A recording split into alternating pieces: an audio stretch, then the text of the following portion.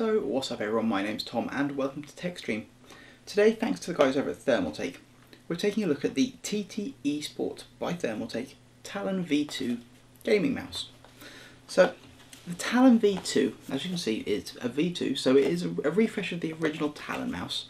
And what this is, it's a budget gaming mouse. I must say, sorry for my thumb, I've taken a chunk out of it. But the Talon V2 is quite a basic mouse really. It's a nice, lightweight, all plastic mouse with a few little extras. So it does come in just a little box, lists the basic features of it. It is RGB. It's got a 3200 dpi optical sensor, and apparently it is rated for 32 million clicks. Quite how they come up with these durability factors, never entirely sure. Nobody sits there. I know they use machines to sit there and click it millions of times. But basically it's just a nice little mouse. It is powered by an Avago 3050 optical sensor, if that means anything to you.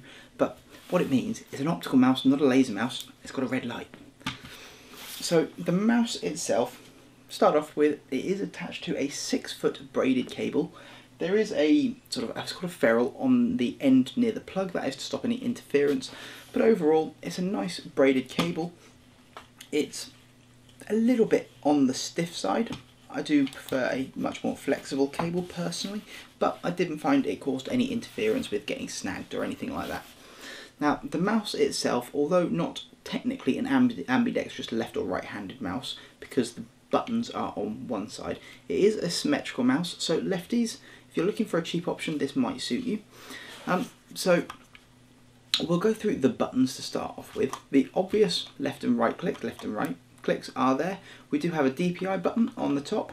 We do have a scroll wheel that clicks in. We've also got left and or forwards and backwards buttons on the side.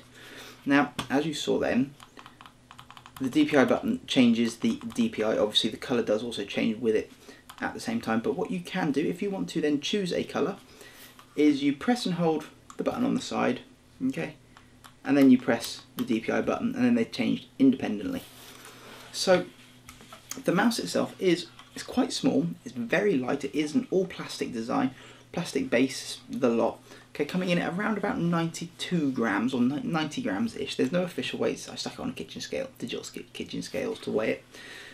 And overall, it took a little bit of getting used to for me. I am used to, like a Razer Naga Trinity, a much heavier mouse, and I'm also a much bigger mouse. This is quite small. I don't have massive hands, and I can sort of encompass the entire mouse. So if you're the sort of person that likes to palm a mouse, or big sweeping movements or anything like that, I do always say that with mice, try, if you can, go to a shop and get hold of it and stick it in your hands just to see what it feels like to you. Mice and keyboards are very, very personal items. What some person may love, another person may hate. So we've got our quite basic mouse design. There's not a lot going on with it, but I haven't mentioned this yet. This mouse comes in at about 22 quid.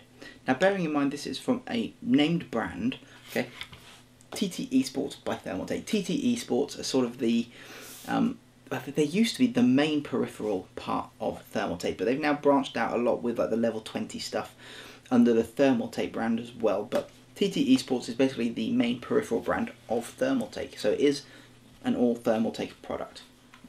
So taking another quick look back around the outside, the RGB on it, as you can see, there's effectively 4 main areas. Okay, we've got the sort of, I think it's like meant to be like a dragon logo on the back. We do have the scroll wheel, which does illuminate, and we do have what effectively look like some gills on the side. I quite liked the design actually of the RGB. It's subtle enough that you can have it sitting there, but it's also enough to be just a little bit of extra. And it's not just stuck in strobe. You can choose what you fancy and it will sort of sit there, and you can set it to whatever you like. Now there is no software control when it comes to the buttons or the RGB or anything like that. It is just a basic sort of left, right, forwards, backwards button setup. RGB all done by pressing the buttons. But overall I thought actually it's quite nice. It is very light, but it is very well built. There's no creaking or anything like that, because I've had some really cheap gaming mice from off-brand Chinese things coming from China before now, and like you just put them in your hand and it feels cheap. If it wasn't for the weight makes this feel a little bit cheaper than it is. I'm not used to light mice. I must admit I do like a heavy mouse, but this, after I got used to it, at no point did it feel cheap. There's no sort of sharp or unfinished edges or anything like that. All done and told, I think Thermaltake have actually done quite a nice job with this. So this is just a quick little video today because there's not a massive amount I can say about quite a basic mouse.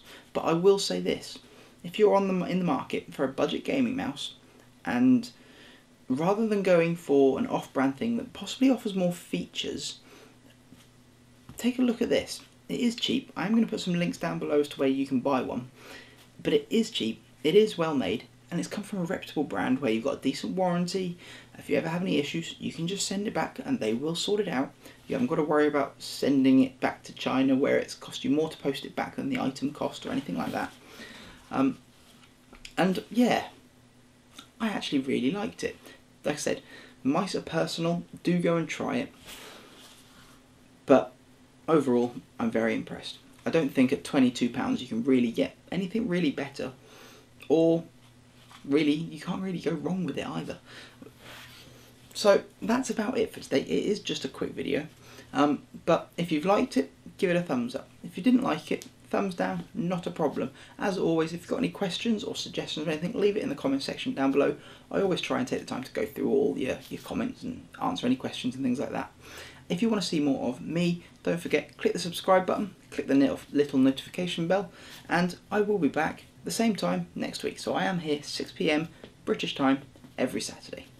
On that note, guys, thank you very much, and bye for now.